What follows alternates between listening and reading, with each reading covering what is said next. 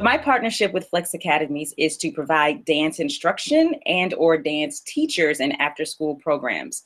So SEJ Body Music offers stepping, which is a percussive dance form, hip hop, ballet, jazz, even some break dancing, and also cheerleading and gymnastics. So with Flex, I've had the opportunity to either teach step myself or have instructors come in to teach hip hop and even a little bit of jazz sometimes.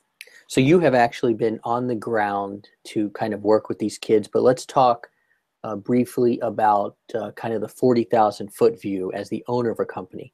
Talk to us about what Flex has been able to do for your company in terms of expanding it. Well, as the owner of SEJ Body Music, it's great to have partnerships with organizations and companies like Flex because they have more of a purview of what's needed in the area. And I'm personally not from the DMV. I'm from Houston, Texas, but I've been living here for 6 years. And I knew that I wanted to be able to teach dance to students, but I didn't necessarily know how to get to them. So I actually saw a flyer for Flex at Joy of Motion Dance Dance Studio, and I sent a message, and we've kind of had a relationship since then. So it's been great to be able to work with Flex, who can then give us a relationship with the schools, especially to reach students of different ages, because we've had the opportunity to work with pre-K all the way up into 8th grade. We almost had an opportunity to work with high schoolers, which is my favorite group. So we'll get you there. But you know, high school is just a harder area for after school. They just don't usually do as much after school because they don't need necessarily the care. Right. They have their extracurricular activities that they can participate in. Well, so let's talk about it from an instructor standpoint. So take off your owner hat and talk about, as an instructor, when you arrive and you're going to a Flex school, we pride ourselves on the fact that you are there to instruct, and you do not have to necessarily handle rosters and behavior and things like that. So can you talk about that? I would say the best part of working with Flex is from the instructor point of view, because structure is everything.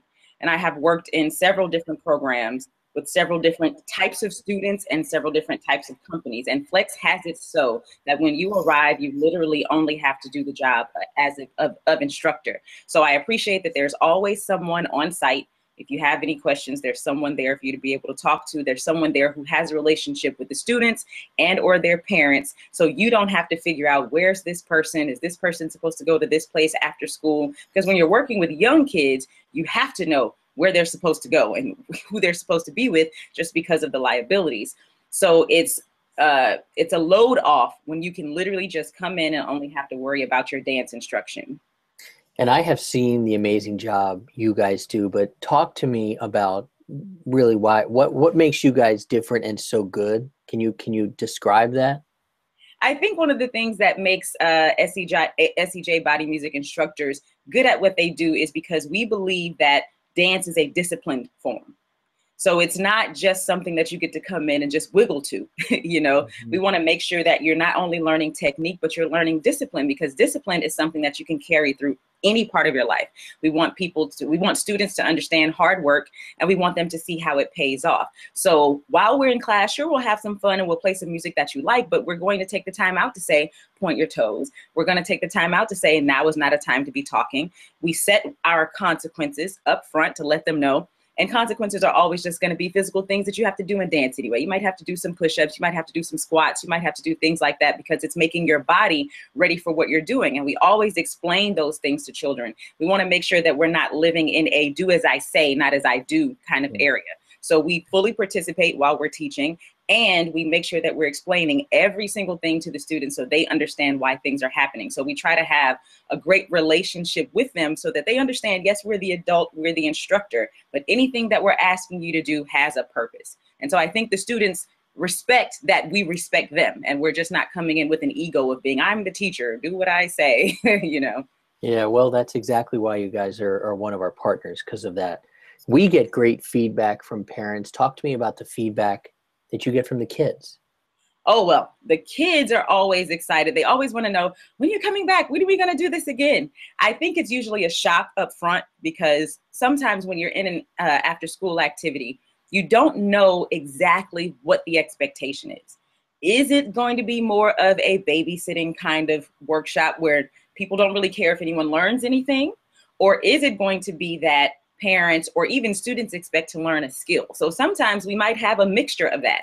So when we get serious and when it's time to work, you know, some of the kids are like, oh, I don't want to do it, or this or that. But once we're able to pull it out of them, watching them grow and even having them be excited and come in and say, Miss Shannan, look what I showed my mom last night, or look at this video and look at this. And parents come in and tell us, oh, they've been dancing all night or all day. So those are the kind of things that we want to hear, especially when there's a student who wasn't too excited at first because maybe this wasn't the class they wanted to be in, but their parents wanted them to try it anyway. And watching them grow and even having them be able to say, I like this class now, or I like dancing, or are you guys coming back next time? Those are always great reviews to have from students.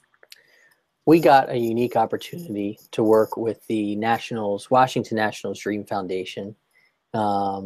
And I was just wondering if you could talk a little bit about that, what you saw and what you experienced as an instructor in that classroom.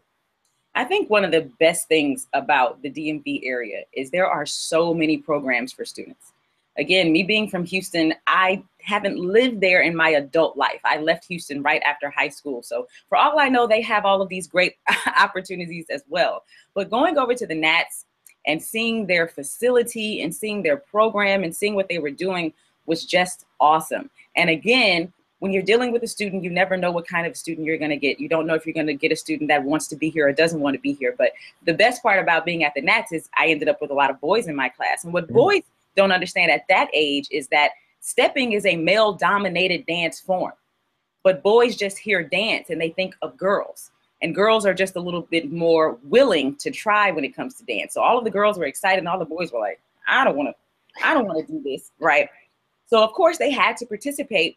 But at the end of the day, the boys were better at it than the girls. And I hope that they realize that, you know, it's okay to let your body move. It's an okay thing to do. And it also can be a masculine thing. You don't have to feel like I'm too cool in front of my friends or anything like that.